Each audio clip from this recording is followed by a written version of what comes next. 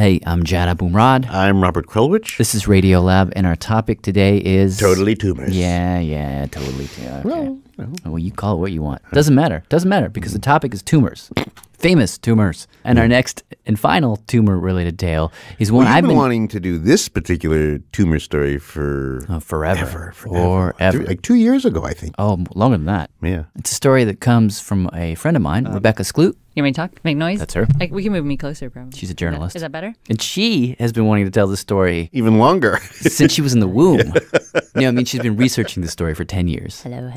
And she just wrote a book called The Immortal Life of Henrietta Lacks. And the story is about a tumor that expands and never stops. Begins in 1950. A black woman in Baltimore is in her bathroom, and she discovers pretty much all on her own that she has cancer.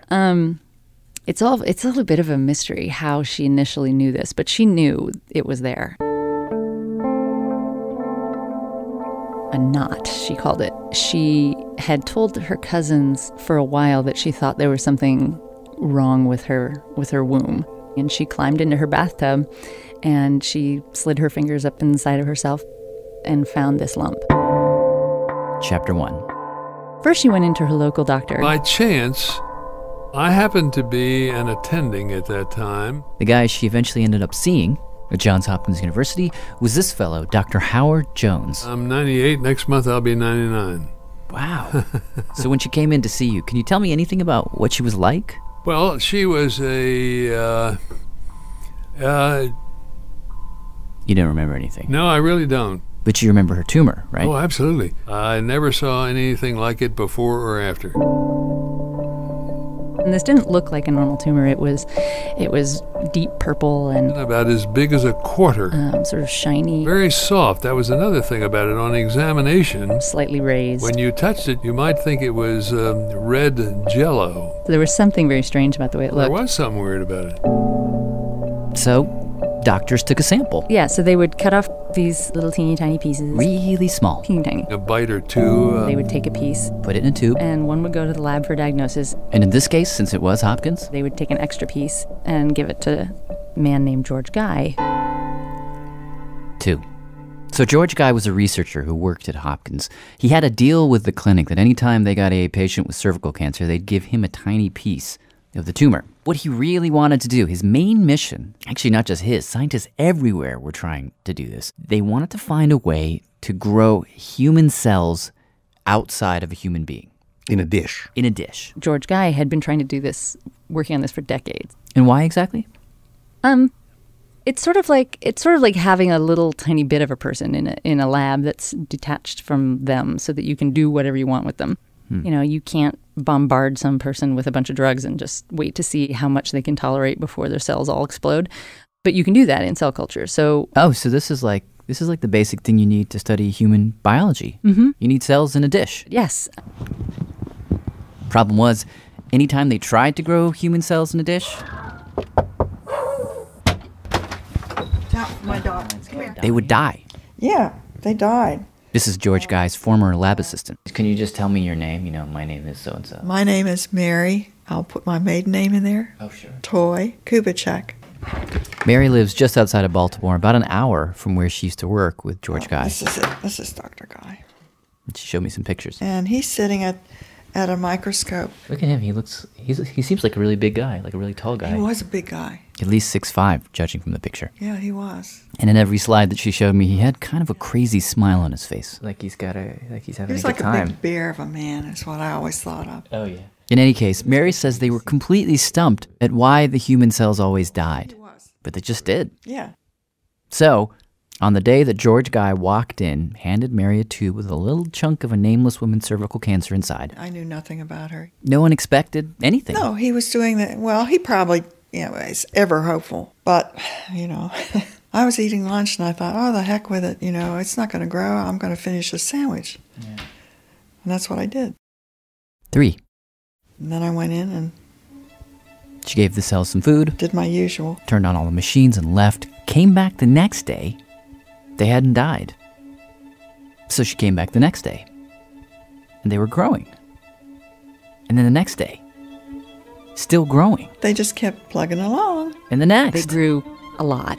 Rebecca says they doubled in size. Every 24 hours. Yeah. They just grew. All of a sudden, you know, I kept transferring them and making more tubes, transferring them, making more tubes, transferring. They were very reliable. And stronger. They just kept plugging along. Meanwhile, the woman who had spawned all these cells died. Right. Officially, she died of uremia, which is like toxicity of the blood because she wasn't able to get rid of the toxic waste that usually goes out in your urine. Plugging along. But not her cells. And to tell us this story is a privilege to introduce Dr. George Guy. It wasn't long after that George Guy appeared on TV, holding in his hand a little bottle. Now let me show you a bottle Plugging along. in which we have grown massive quantities of cancer cells. So did you want to look at the photos? And You can't really get a sense of how aggressive this tumor was until you go to the Hopkins archives and look at George Guy's pictures and videos. Okay, this is the film can here, the HeLa cell film. Then it hits you. These are enlarged 10,000 times. Oh my God. Swirling hurricanes of cells, just like thousands of little pods Some small and some very large. clumped together. Kept transferring them and making more tubes. See them under the microscope. Looks like something has just exploded. Plugging along. Undergoing division. That's amazing. And they just kept plugging along. Keeps getting bigger and bigger. Stronger. It's indestructible. It's indescribable. Nothing can stop it. Why hers just sort of took off and grew and the other ones that they had tried before didn't is just a little bit of a mystery. Nobody really knows. 4. Nonetheless, George Guy knew what he had. This new cell line was what they'd all been waiting for. So, early on, right after this woman died, George Guy sent Mary back down to get more cancer cells from the corpse. Oh, he sent me down to the morgue, yeah. Really? Oh, yeah. So I went down there, and the coroner, I don't know who he was, Dr. Guy was there, too. And they were standing down at her feet, sort of. Yeah. Meanwhile, she's like, She's what? lying out there. She's already open. I got some samples. The coroner would take them out and give them to me. What did she look like? I couldn't look at her face. I couldn't look at her. The only thing I looked at were her toes, and they had chipped nail polish on them, and that was really like, oh, this is a real person. What was it about the nail polish that hit you? Oh, because it was chipped. Because you know that she hadn't been able to take care of her nails for a long time if they got chipped like that. And it showed that she was proud of herself. Not everyone wears nail polish on their toes. Yeah. Over the next several months, while this woman's body lay decomposing in the ground, George Guy and Mary produced hundreds of thousands of her cells, her tumor cells, and he named them the HeLa strain. HeLa? Like HeLa, H-E-L-A. No one would actually know why he had named them that for about 2 decades. But what he did with these cells, would be unusual nowadays. Like if somebody now found a cell that was special, they'd run off to the patent office and then sell it to Merck for $1 billion. But George Guy He just passed them out freely. didn't try and make any money off them. Because it was a nice new thing that could help science. Mary says that George Guy began to send HeLa all over the world. Yep. And pretty soon she was in hundreds of labs. And, this was in the midst of the polio epidemic. This is the season when polio is at its worst. We're talking early 50s, right? Yeah, so this is 1951, 52, schools are being closed, kids are being kept inside. To this cruel disease, medical science still has no complete answer. There was this enormous effort to develop a polio vaccine. Problem was, in order to develop a vaccine, you had to have enough polio virus, enough quantity to be able to study it in a lab.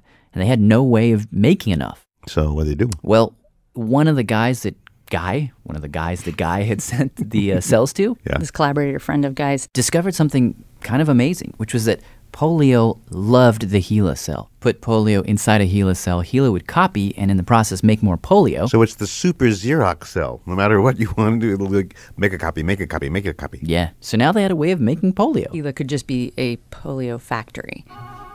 And so the government made a factory. But the Tuskegee Institute, A real one. literally a factory. So they had these big, stainless steel vats of culture medium that were sort of rotated constantly. Autoclaves for sterilizing all their equipment.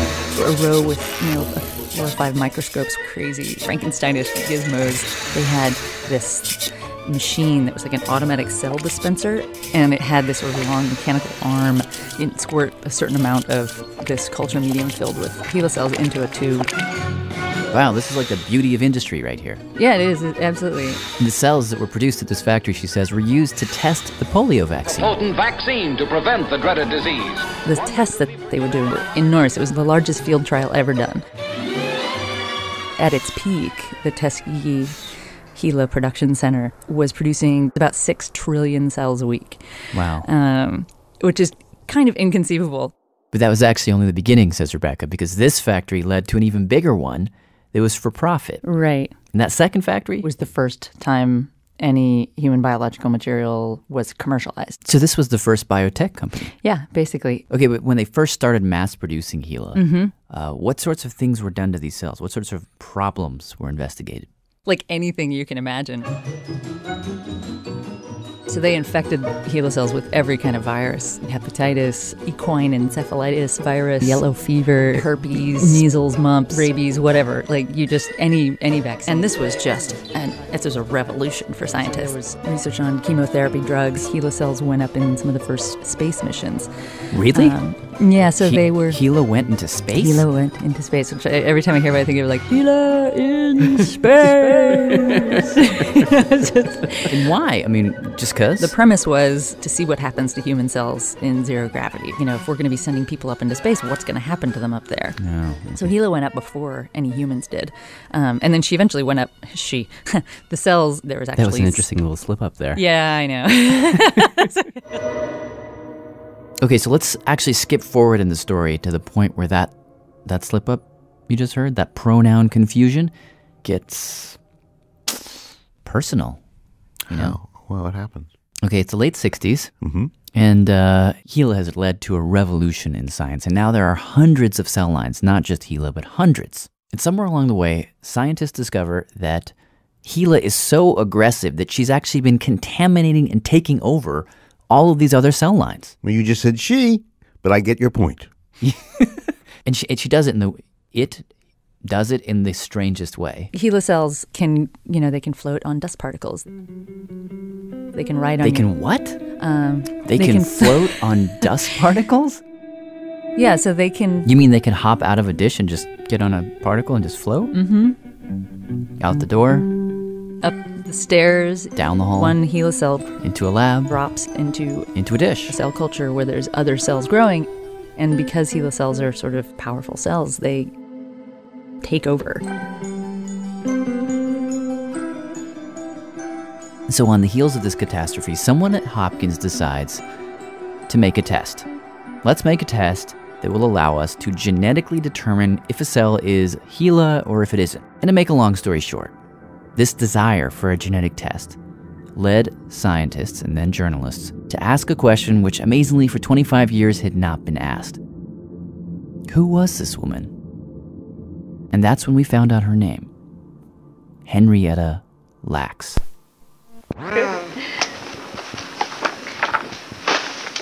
This is the sound of Rebecca reading Henrietta's medical records for the first time. This is a 30-year-old colored woman. She's sitting with Henrietta's youngest daughter, Deborah. This is 2nd of November, so this is again when she was pregnant with you.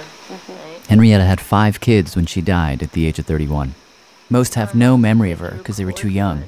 That's especially true of Deborah. I was only 15 months old, and I don't remember anything about my mother. Yeah, so she had spent her entire life just sort of longing to know who her mother was, and did she like dancing? I always wanted to know what she liked to do, where she went, what she liked to eat. Did she breastfeed Deborah? She was really sort of almost fixated on that idea. She wanted to know if she was breastfed. Oh, I don't know what I would give up just to have her here, I tell you. Just to see her and hold her.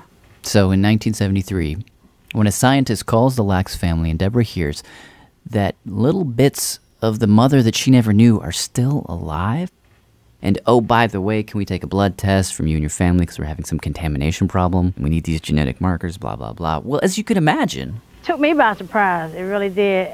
It was really confusing. I mean, how much of our cells is out there, Eventually, she went online, did some searches, And found? Thousands and thousands of hits. Like, for instance, on Gila clones. And Deborah had heard, various journalists in the past had come to her and mentioned, Dolly the cloned sheep and said, your mom, they did this with your mom too, meaning that's actually where the technology started. The first cells ever cloned were HeLa cells, but that was just cloning a cell, not cloning an entire being. But that distinction is very complicated, particularly for somebody who doesn't know what a cell is. Yeah.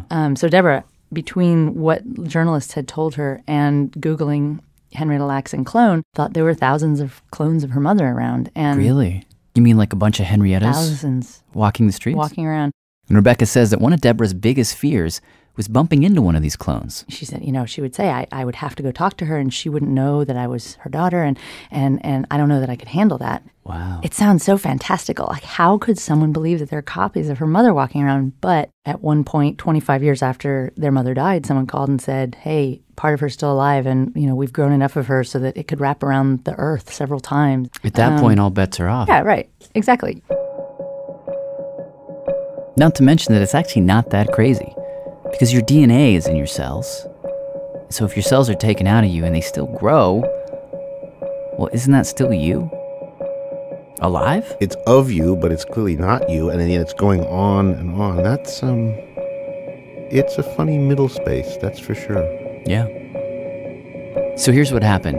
As Rebecca went off in search of Henrietta Lacks, every so often, Deborah would come along and sit with her as they interviewed, anyone they could find, friends, family, and eventually, over many, many years, a picture does emerge of who this woman was. She was born in Roanoke. 1920, Virginia. And I think she was the 10th of the 11 children. But apparently she was the one that stood out. Everybody talked about her as just being, she was the catch. Oh my goodness, I don't think I could top her. This is Sadie Sturdivant, Henrietta's cousin. Henny was a beautiful girl. I was beautiful myself, but Henny was very pretty.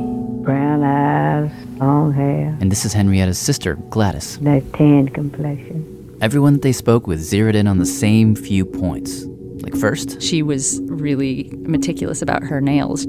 Always painted them red. This very deep red. And second, Henrietta just had this... She was very... strength. Forthright.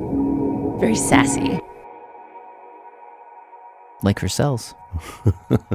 Now, the unfortunate thing is that when it comes to her life, how she lived, there's not a ton of detail. Right, October. So this is when she first went in with her cancer. But in that hotel room, when the two of them were flipping through the medical records, they did start to get some detail. Okay, now here's her autopsy. Right. About how she died. These are things I'm going to take notes about. Was she in a lot of pain when she died? Yeah, this was the hardest thing. She was eventually in a pretty unbelievable amount of pain. She complains of pain in the right lower quadrant. Wailing and crying and, moaning for the Lord to help her. And according to the records, doctors tried everything. Morphine, they injected 100% alcohol straight into her spine. Wow. Complains of pain in spite of the alcohol injection last week. And she would have these fits of pain. Sort of spasms where this waves of pain would hit her and she would rise up out of the bed and thrash around. So they strapped her to the bed, and her sister, along with one of her friends, one of them would tighten the straps and the other one would put a pillow in her mouth so that she wouldn't bite her tongue. Just if I only just had the chance to take care of her. Now, dealing with how her mother died was one thing, but the cells made it more complicated. For Deborah, her mother was alive in these cells somehow. So if that's true, that left very big questions. And the first of them for Deborah was, how can Henrietta rest in peace if part of her, with part of her soul, is being, shot up to the moon and injected with all these chemicals and irradiated and bombarded? It was just so painful knowing, they had her cells on the back of a donkey, going to Turkey, in the airplanes, just going all over the world. I just don't know. She worried about them. She worried that it hurt her mother. Really? When you infect the cells with Ebola, does somehow her mother feel the pain that comes with Ebola? And had a scientist ever sat down with her? No. I mean, just explain to her this is... No, never. Nothing. Because it just strikes me that it wouldn't be that hard to explain that, like, when you take cells out of a body, it's kind of like when you cut your fingernail off. It just doesn't... But your fingernail doesn't keep growing and living after you cut it off. It's really hard. There is no other example of some way that you can take something from someone's body and have it keep living and not have a person feel it. And all these worries, says Rebecca, began to build in Deborah's mind. And build. And build. There came at this point, we were at her cousin's house. This is her cousin, Gary. She was broken out in hives, and she was telling him all the stuff that she'd recently learned. You can almost hear it on the tape. She says to him, she can't carry the burden of these cells anymore. She can't do it. I can't carry it. I don't want to carry it anymore. And I had been sort of trying to talk her down, and he was trying to talk her down. And then just out of nowhere, he just started singing. And the Lord been good, yo. And the Lord been good. He put food on my table. I know the Lord been good. And he started preaching. There are some things that doctors cannot do. He held her head in his hands. And we come to you tonight, the author and the finisher of our faith. And we thank you for being a waymaker. You make a path in the mighty waters.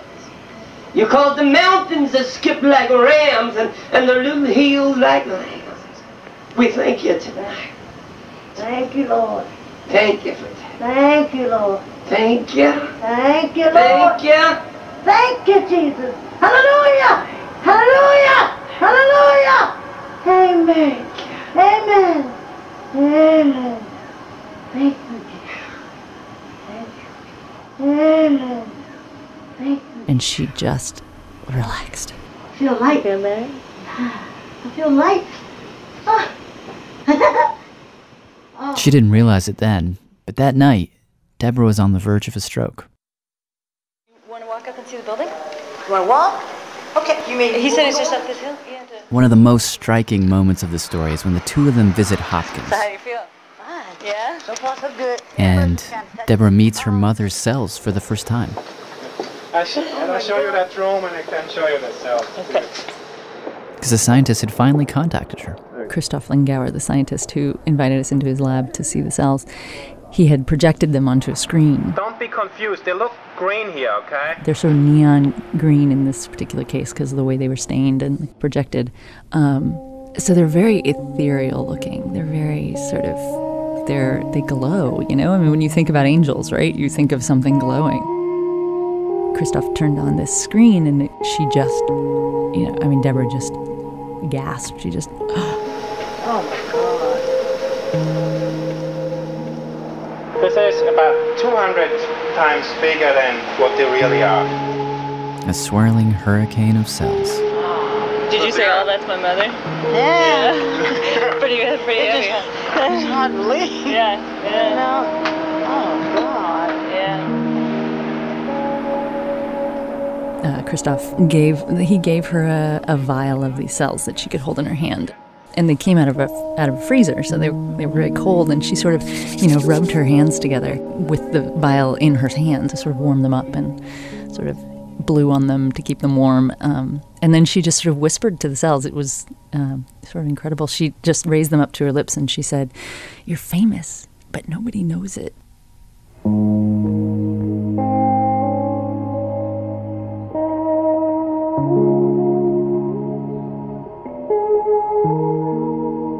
Just a week before Rebecca and I spoke in the studio, she got a call that Deborah had died.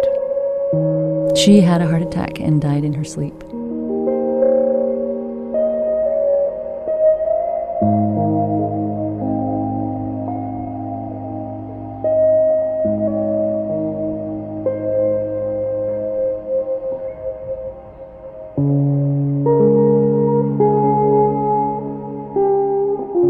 Before we close, I want to thank Rebecca Skloot for giving us her raw tapes. Her book, The Immortal Life of Henrietta Lacks, is truly spellbinding. Everything that we just did is a very, very condensed version of what's in that book. You can get more information at radiolab.org. Sign up for our podcast there, radiolab.org. I'm Jad Abumrad. I'm Robert Krulwich. Thanks for listening.